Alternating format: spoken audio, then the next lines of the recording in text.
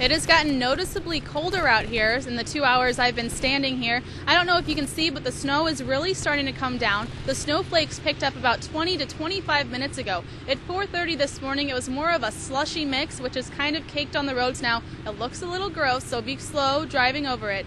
And now there's a lot of snow coming down. Make sure to bundle up, wear a coat, a scarf, a hat, and please drive slowly. It is very cold out here, and I'm reporting live in Columbia. I'm Christine Slusser.